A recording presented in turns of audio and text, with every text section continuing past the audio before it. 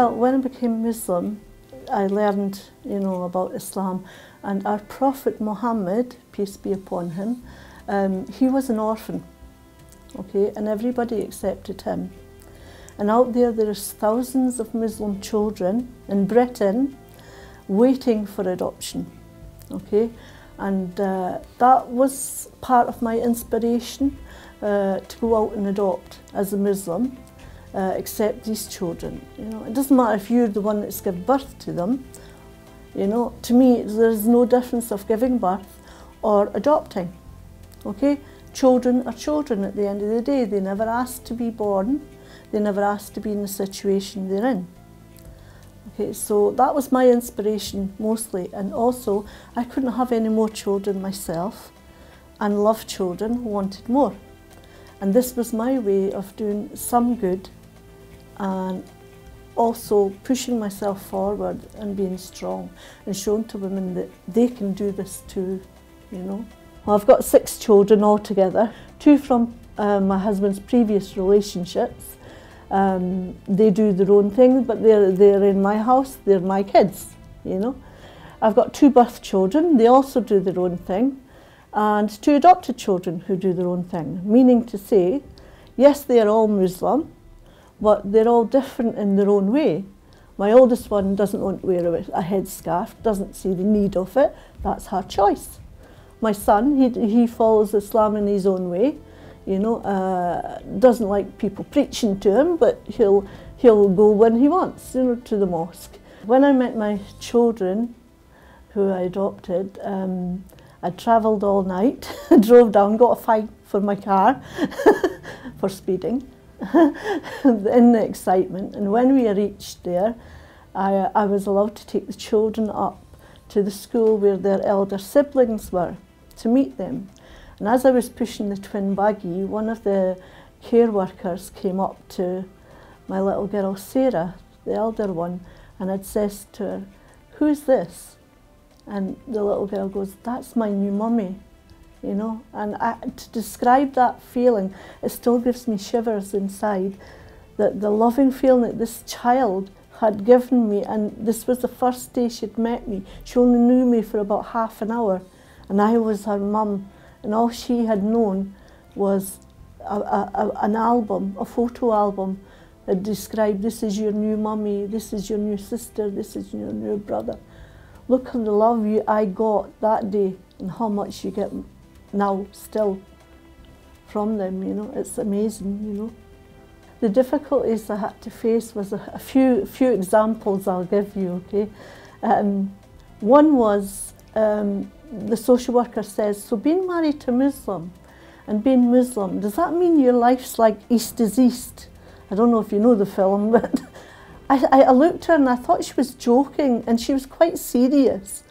And I says to her, oh my God, you need some education, dear, We're not all like that, In society there's different people, but no, it's not like that at all. Professionals don't really know. I wish they would come to us so we can tell them what our background really is like, I work with a group of foster parents in a self-help group, and some of them have had Muslim children. So what I do is I give them, they ask me what's namaz and things like that, and I tell them. I give them information on how a Muslim child would like to settle in for prayers and things like that. Anything they need to know, I tell them. If I don't know, I'll find out for them. My whole experience of going through the adoption system helped me help a few of my friends, to be honest with you. One in particular, whose sister had died, and the children had ended up in the care system in England. She didn't know anything about how she could get access to these children. So it ended up that we ended up going into court ourselves. I made her prepared. She was very, very timid. She says, I used to be a mouse and now a tiger, So going through the court system with her, being her Mackenzie's friend, helped her to get access to these children, the children who now have relatives that they couldn't have before, are doing well. and she now has access holidays and everything for them, and I'm so happy.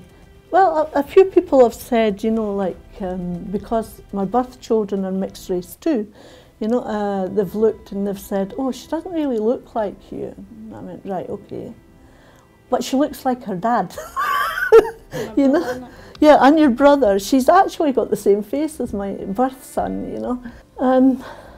I've adopted my kids, but I don't look at it like adoption. I look at it like I've had them, they've been mine from the beginning. What's worth it is, at the end of the day, you got the love from that child. A child you wouldn't have had love from if you hadn't adopted, you know. Yeah, there's ups and downs, for goodness sake, there's ups and downs with all children, whether they're adopted or not. Go into it with an open mind, I would say, and an understanding of the background the children have come from. If you go in with that, and go in with a big heart, and remember they're yours from the day you sign for them in that court. When you go into that courtroom and you sign for the children.